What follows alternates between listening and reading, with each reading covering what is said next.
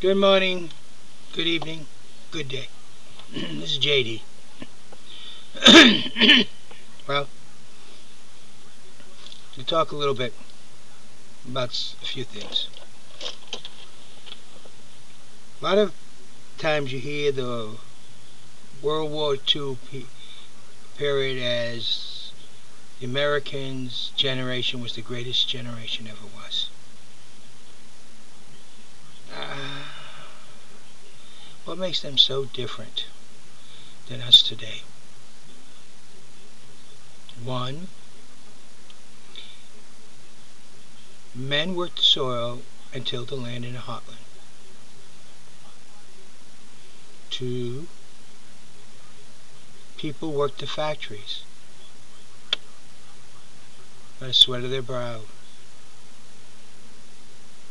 And the immense cities, people put the ribs to the skyscrapers. What made them so different was that they all worked together. The women who were housewives and young ladies just going into the world and were used to being secretaries or something of that nature were suddenly the factory mill workers. The women who had the rivet gun, the drills, the welding machines, while the men who used to work the fields, used to rivet the metal, used to weld the steel girders, were now overseas to vast numbers.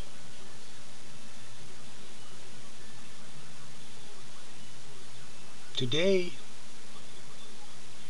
we have added to our military the women also. But what makes that generation great was that generation was not separated by the what's in it for me syndrome. And our government was not in it to the what's in it for me syndrome. The survival of the nation, the survival of the people, the survival of an ideal depended on each and every American working together. And what is this getting to? Well, there's something out there today. And what I am trying to do is to get each and every one of you to realize that our nation needs each and every one of you to work together. We have two major political parties, the Republicans and Democrats. They are political parties. They represent the political policies that they want the government to follow.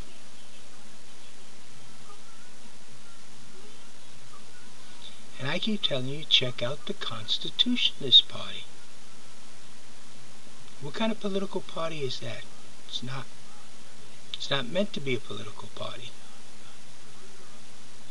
It has nothing to do with politics other than the Constitution and the way it is written.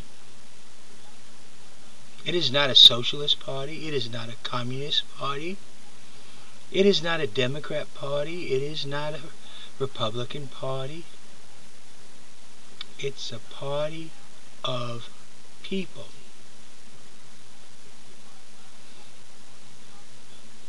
Political parties, we have been warned from our very first constitutional president, our first commander-in-chief, our first general of the army. We're talking George Washington. Politics is not the goal of the American government. A nation of people is its sole purpose. People working together, knowing each are individuals of different types, but accepting each and every one of them, and all realizing they are important to the proper functioning of our government. No one person is greater than the least or lesser of any other person. And no one person is lesser than the greatest of any other person. That is what our Constitution is all about. A government to serve the people. The Constitutionist Party, if you read it, its political agenda, oh wait, there is none. It has none. Because the Constitution outlines that the Constitutionalist Party shall be a party of the people, by the people, for the people. Not a political party with a political agenda. Neither socialist or Democrat. Neither conservative or liberal. None of these. But yet, at the same time, a little bit of everything. As the Constitution lays out as it is written. Remember the warning of George Washington about political parties. And understand, a political party has very strong this belief. Ask not what your country can do for you. Ask what you can do for your country. Where the country our founding fathers found had a belief that a government only exists to serve its people. Those two thoughts must be combined. The people must believe, as Kennedy said, and the government has to believe, as our forefathers said. As of now, it's backwards.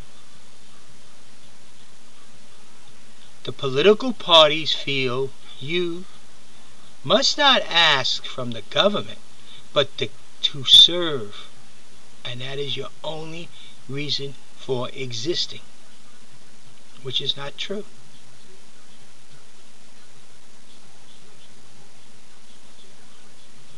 And you say that the government must only serve me, for I am the person. And again, that's not true. It's backwards. And that's what political systems give you. A backwards, failed, functioning American government that does not function as what was originally. So, as every day goes by, the Constitutionist Party grows one by one. And as that happens, a new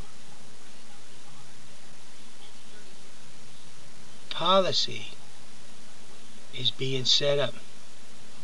A government to serve the people. A government that must ask of itself, what is it and how is it that I can serve and maintain our national citizens' dignity, right to life, right to happiness, while still performing the political systems that are needed to ensure a fair, just, serving government for each and every American citizen that walks within our borders.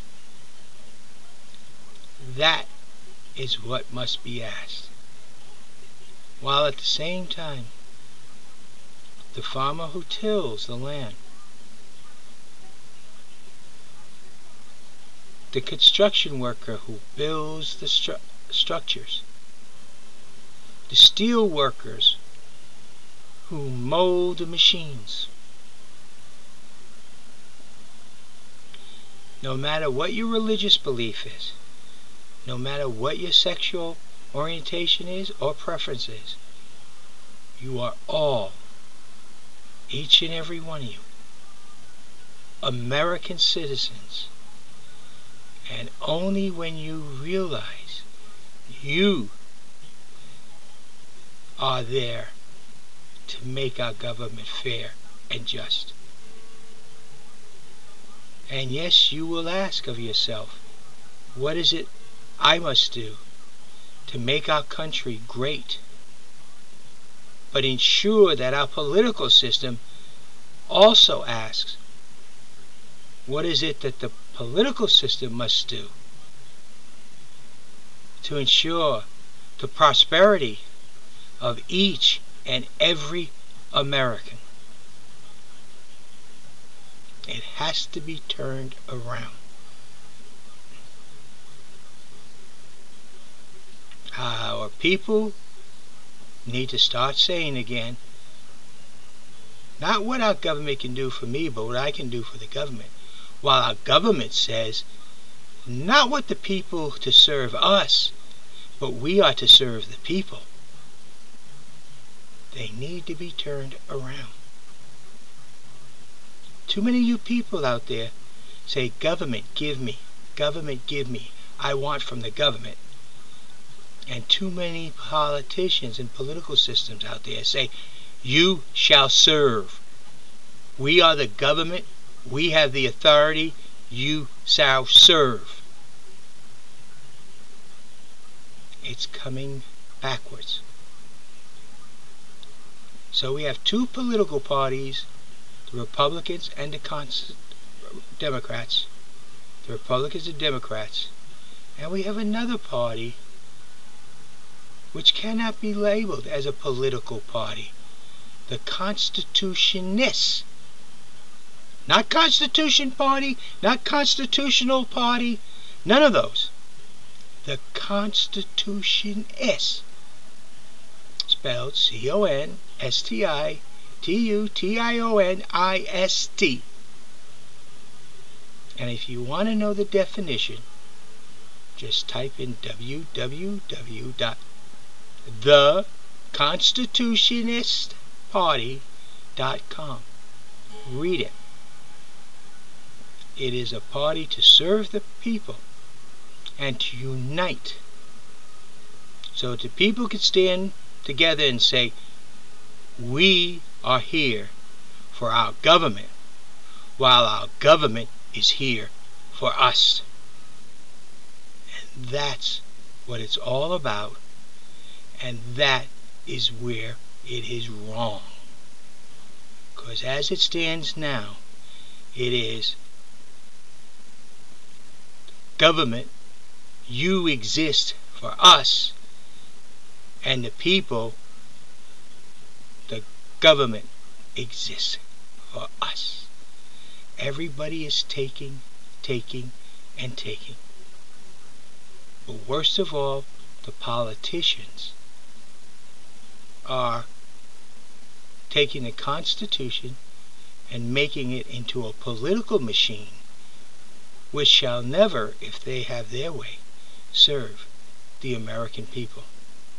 And the Constitutionist Party is to ensure that the government of the United States of America shall always serve the people, while the people are doing their job to ensure a proper government.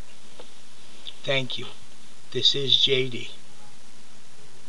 Check it out, the Constitutionist Party.